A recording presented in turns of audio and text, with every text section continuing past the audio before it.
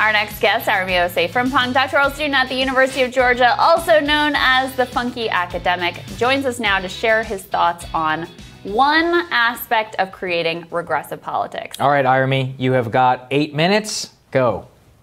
Okay, so we've been groomed to measure progress by firsts. We've been groomed because it's not obvious that the first whatever is necessarily first black this or first woman this or the youngest this. I feel like we had to be worked on to think of this as a signal of progress. If for no other reason, then I don't really want to hear about the first coal miner who became a coal company owner who became a billionaire. I want to hear about the last coal miner who got black lung and what had to happen in the entire industry to make it the case that we've eradicated black lung, right? So I don't want to hear about the first person who got tuberculosis. I want to hear about how we've almost gotten rid of it, right? So just the idea that first means trailblazer, or even that trails work that way. We can do a whole nother segment on that. But it's already a little bit dubious. All right, so we have to understand that within systems, diversity makes them stronger.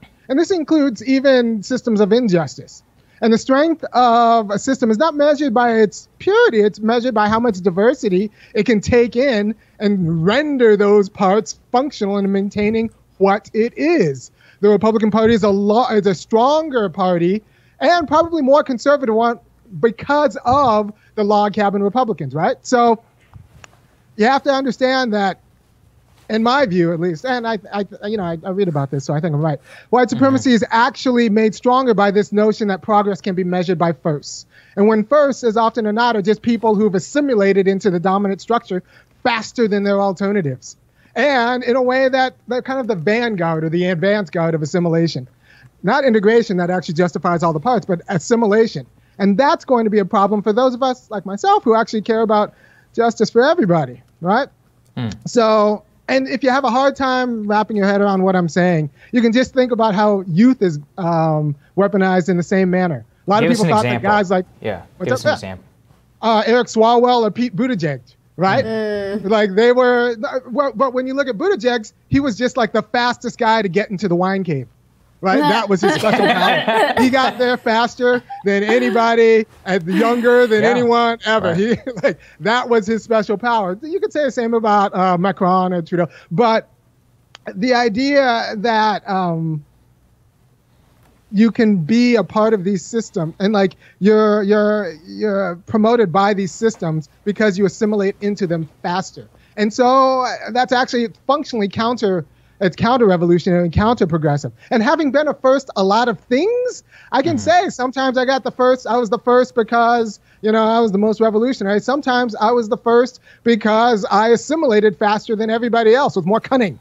And so, Irami, where do you think the American obsession with first comes from? Is it from the people? Is it from the media? Who are the people who create this dynamic? Settler colonialism. Expand. Yeah, Come on, the trailblazing first is the first. Yeah, so we associate progress with, going out and conquering places that haven't been conquered before. And you just have to be the first one there. Nobody talks about Christopher Columbus, what he did. He talked about he was the first. Right. We don't talk about the impact of the Native on the Native Americans or where he actually landed. So I think a lot of our ideologies come from just the apparatus of settler colonialism. I also think it's really interesting what you said, because I'm not sure I quite internalize it this way of diversity strengthens systems, and that includes systems of oppression. So when you have we covered this week the CIA's new recruitment video. Did you see this? Where it's a woman. She's her parents are immigrants, and she's celebrating that she's made it in America, and she's CIA, and she's like, I'm a proud cisgendered millennial, and she uses all the right words and framing of intersectionality to talk about the amazing career that she has going for her at the CIA. So when you're talking about how diversity also strengthens systems of injustice and oppression, that's what I was thinking about. Right. But I mean, you could just look at it, even if you look at bloodlines, right? So purity is fragile. We want if you can accommodate the more kinds of different people you can accommodate into an unjust system, the stronger the system.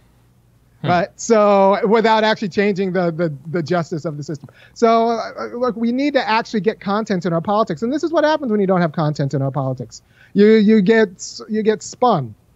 And you get spun by the Obama dropping drones all over the other side of the world, but he does it as a black man, with kinky hair, kind of. So like it's supposed to be somehow better because he's a black guy who does it. Or like the difference between Tim Scott as a Republican. I actually think the South Carolina Republican Party is stronger because Tim Scott is the senator from South Carolina.